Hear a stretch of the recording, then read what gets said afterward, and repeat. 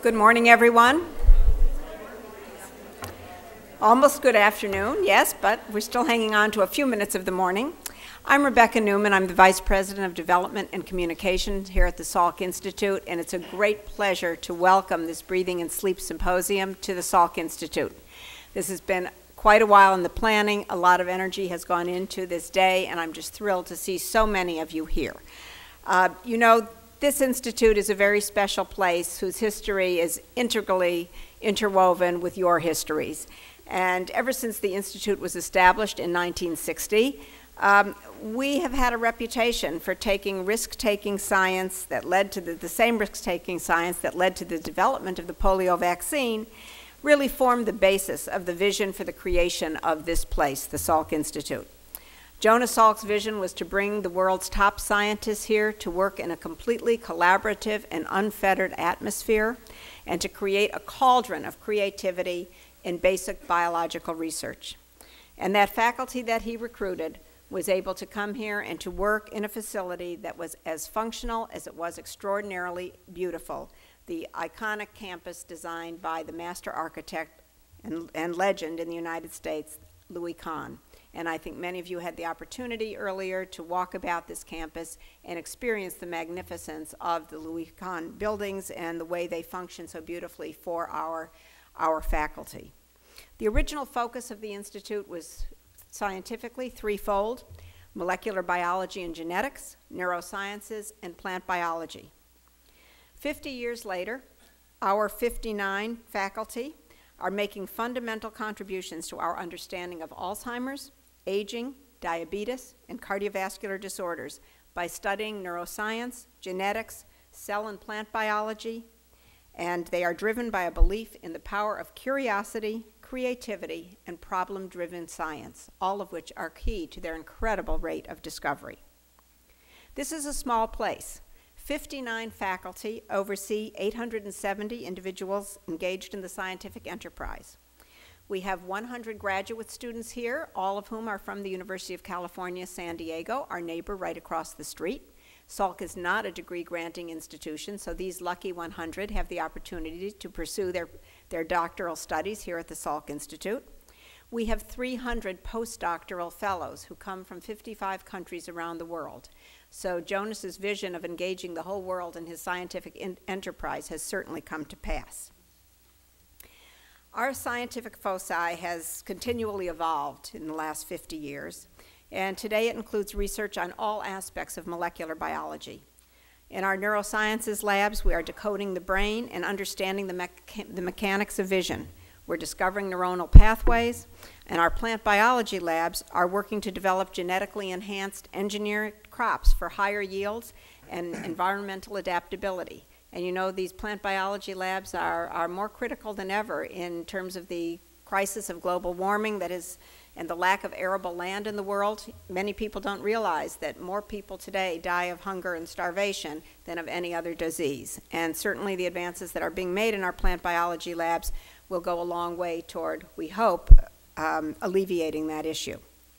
And in our stem cell research laboratories, we are discovering the means to reprogram cells to become induced pluripotent stem cells with the same capabilities of embryonic stem cells to perform specific functions that can lead to interventions and therapies for a myriad of diseases. Our faculty at the Salk Institute continually receive the highest honors.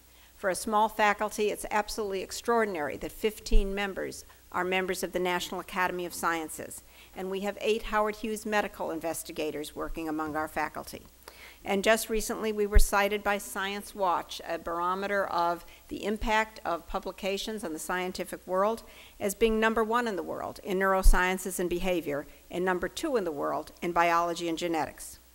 I want to share with you for just a couple of minutes some of the recent discoveries that exemplify just how extraordinary the research and the faculty at the Salk Institute are. Recently, researchers led by Joe Ecker, the director of our Genomics Analysis Laboratory, provided the first detailed map of the epigenome, the layer of genetic control beyond the regulation inherent in the sequences of the genes themselves. The emergence of the field of epigenomics has changed the way researchers think about how diseases like cancer evolve and how physicians should treat them in the future. Researchers in the lab of Ron Evans have discovered a master metabolic switch, which when thrown, allows nutrients to alter the rhythm of our peripheral clocks. This discovery provides a better understanding of how nutrition and gene expression are linked, leading to new ways to treat obesity, diabetes, and related diseases. Recently, the National Institutes of Health, through the National Eye Institute, chose Salk for a national basic research center focused on vision. This is the first such center to be established in a decade. Led by Professor Thomas Albright, the center will take a broad-based approach to understanding the development and plasticity of the visual system, the mechanisms of the neural processing of visual stimuli, and the link between visual perception and behavior. And finally, in research that has just been declared one of the top discoveries of 2009 by Discovery Magazine, stem cell scientist Professor Juan Carlos Belmonte corrected a defective gene in cells taken from patients with Fanconi anemia, a disease that leads to bone marrow failure and leukemia. Dr. Belmonte took hair or skin cells, followed a series of steps developed in the labs of a colleague, Professor Inderverma, and he then corrected a gene defect and reprogrammed the cells into induced pluripotent stem cells with the ability to act as healthy embryonic stem cells. So these are just a little slice of some of the extraordinary stories that come out of the Salk Institute every week. And I hope that you're all proud of the kind of scientific advance that takes place here on a daily basis that emanated out of the vision of Jonas Salk.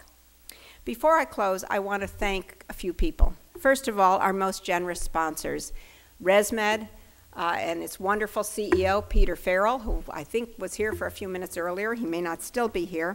And also the director of Peter's ResMed Foundation, Fiona Tudor. And certainly the Estancia Hotel, General Manager Gordon Mitchell, who graciously has underwritten the rooms for our out-of-town speakers. Also, I have to thank the most energetic and dedicated planning committee, Gladys Swensrud, Rick Vanderlinden, and Judith Fisher.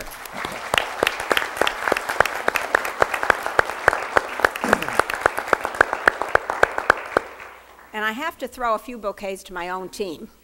Cheryl Dean, our Senior Director of Planned Giving, has been the point person for this event. Susan Treback, our Senior Director of Communications, who, by the way, it's Susan's team that developed the fantastic public website, poliotoday.org. If you haven't gone on it, you should, because it's truly fabulous. And Carol Noska and Inger Johnson, who run all the events here at the Salk and are an integral part of every event that we have here.